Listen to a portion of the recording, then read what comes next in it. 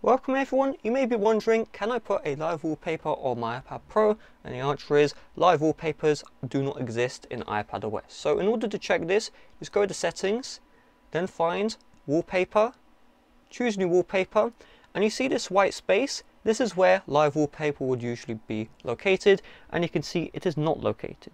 So the next best thing to a live wallpaper would be a dynamic wallpaper.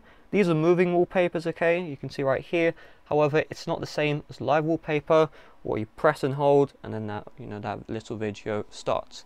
Now, in future iPadOS versions, they may introduce it, so I do recommend you check, okay? Because if I go on my iPhone here, and I go to settings, and I go to the same area, wallpaper, choose new wallpaper, you can see the live option is available. So it is worth a shot checking if live wallpaper is available. If it's not, try upgrading the iPadOS. If it's still not there, that means the current iPadOS version, which is available, does not have live wallpaper support on iPad Pro.